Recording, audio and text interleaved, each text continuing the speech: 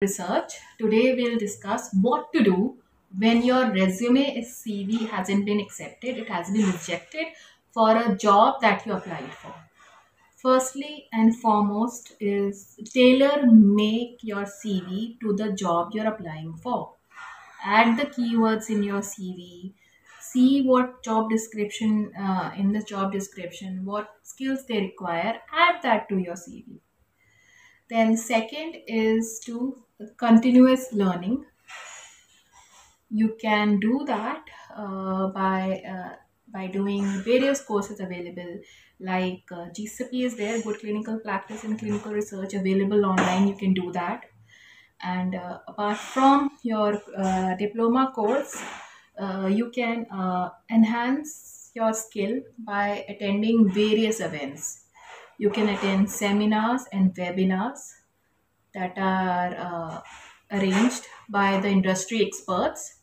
You can be a part of many professional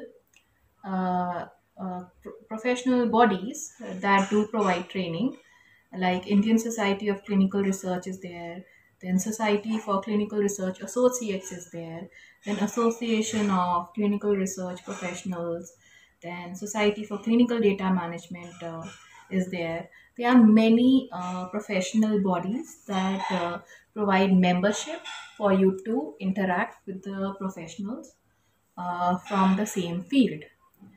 And then you can do is be positive. This is something that I tell all our students is to be positive, irrespective. Don't get disheartened when your CV isn't being accepted. Don't panic. The panic is there. Instead, focus where you lacked in your interview process, or why do you think your CV wasn't accepted. Maybe you're applying for a CV that requires more experience, or it can be a number of reasons why your CV isn't being accepted.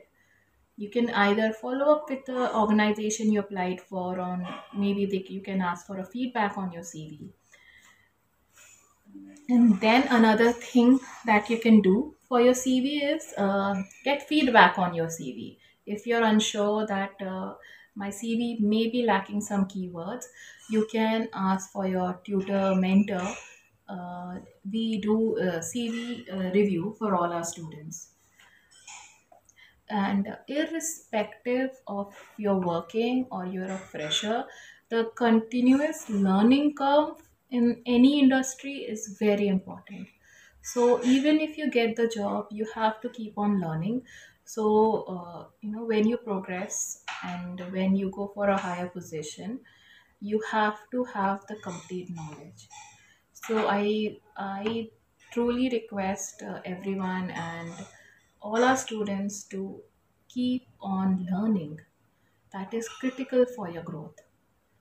And thank you so much for listening. Hope this video was helpful.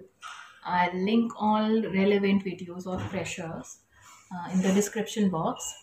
And do subscribe to our YouTube channel, that is Fineness Institute of Clinical